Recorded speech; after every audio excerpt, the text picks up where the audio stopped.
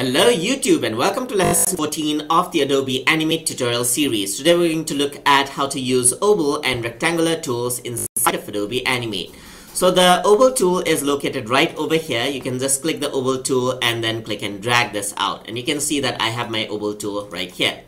Once you do that, you can actually increase the stroke size. You can actually change the style of the stroke just like you would on a regular size over here.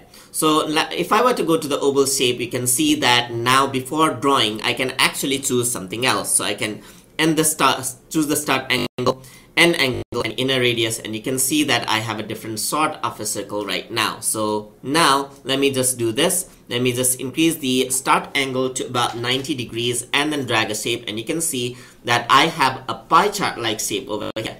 And you can see that the shape is quite distorted when I drag it out. So if I were to hold shift, it'll actually be proportional just like this. So you want to make something like a Pacman, you just go 45 degrees over here and then end angle 45 degrees, and you can see that if you were to drag this out, alright, end angle will be 0. Alright, there you go.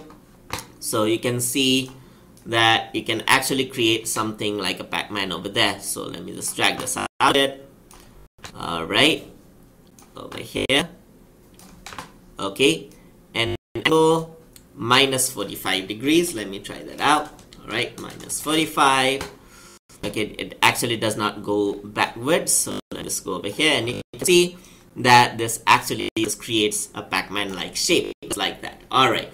So that is how inner radius, and if I were to include the inner radius, you can see that a circular like shape actually starts up in between. So I can just click and drag, and you can see that I can create shapes like these out of the circular tool. So there's the oval primitive tool over here, which will actually create a primitive type oval. We don't usually use that much. We'll stick to the regular oval tool right here.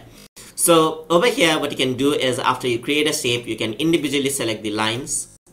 You can just select the shape over here, and with the primitive oval tool you can select the shape, and over here with the oval tool you actually have separate colors and fillings right here. So you can drag out the fillings just like that and drag out the whole color just like that. So that is how the oval filling works, just like that.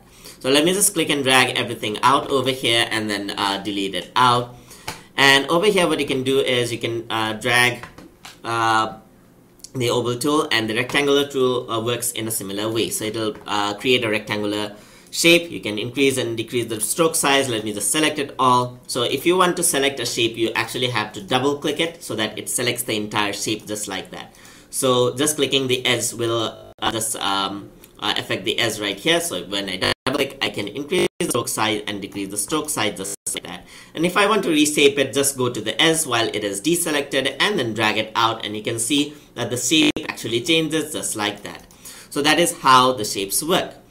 And over here, if I were to double click this out, over here you can see that I can change the color of the stroke and so forth. So I can select all of it and change the style of the stroke just like that, and so forth. So this is how everything works inside of Adobe Animate. Hope you guys learned something as always. And as always, please like, comment, share, and subscribe.